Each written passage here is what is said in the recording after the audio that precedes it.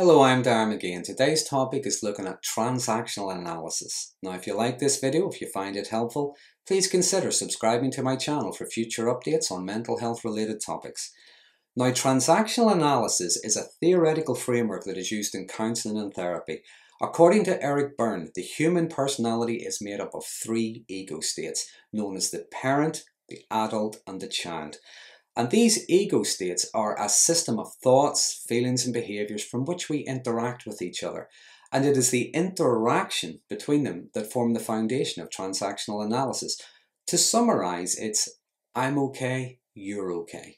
The transactions refer to the communication and the interactions between people. Transactional analysts are trained to recognize which ego states people are transacting from and to follow those transactions so they can help improve the quality, the effectiveness of those behaviors and that communication.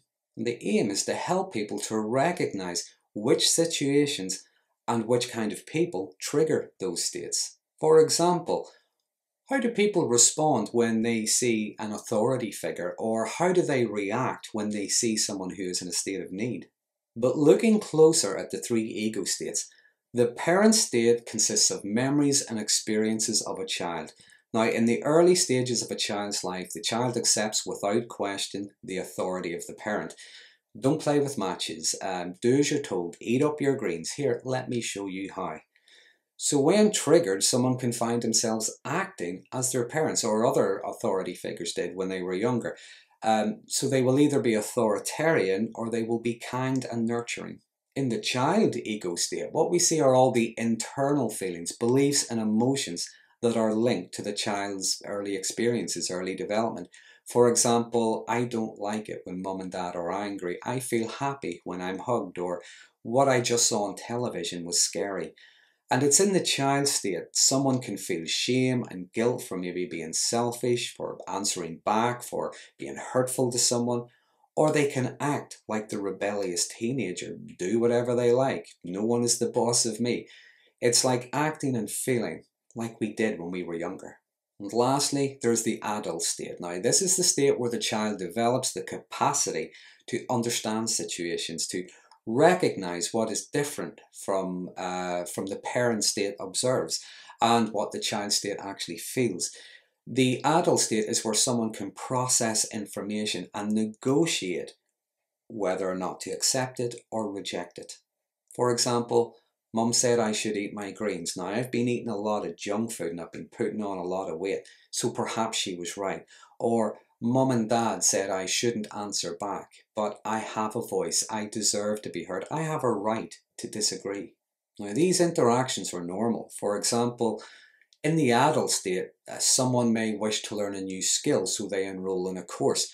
When they go into that course, they go into the role of child as they learn new things. The person teaching the course is in the role of parent, sharing their knowledge and their skill. But difficulties can arise when people are interacting from what's known as a crossed interaction. For example, both parties are being parents, and when they're being parents, it's like maybe they're both experts at the same thing. Maybe we see a game of one-upmanship. One will continually push against the other until the other goes into the child state.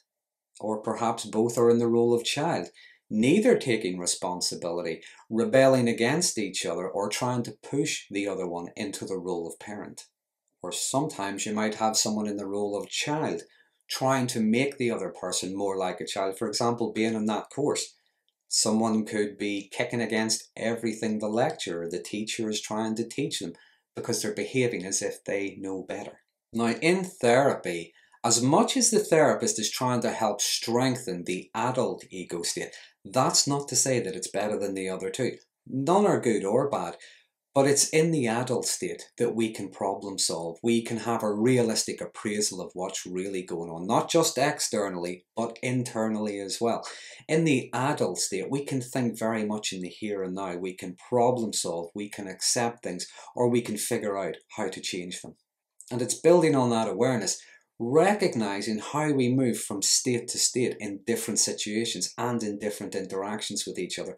Recognizing it's not always the other person's behavior. It could be our state of mind that has us perhaps feel intimidated or find it hard to say no, or the need to take that authoritative stance. Because in the parent role, someone can feel more capable. In the child role, we may see someone who sees someone else as a parent because we see them as more capable. As I say, neither are necessarily good or bad, but in some situations, it can lead to limiting options, limiting beliefs and behaviours. In the child role, we can feel helpless, innocent, dependent on others to help us somehow. Or again, behave in that rebellious way against authority. Perhaps it sometimes has us feel carefree, not worry too much about the consequences. It's in the adult state we may recognize more powerful personalities, see someone as more accomplished. However, that doesn't necessarily make them more powerful people. We learn to see someone as needing help or support, but recognizing that is not the same as trying to rescue them. We can learn to say either yes or no in a positive way and give ourselves permission to change our mind if we have to. In the adult state, we start to see everyone, including ourselves, as equals. So that's a brief outline of transactional analysis. Now, if you find this video helpful, please consider subscribing to my channel for future updates on mental health related topics. And until next time, thanks for watching.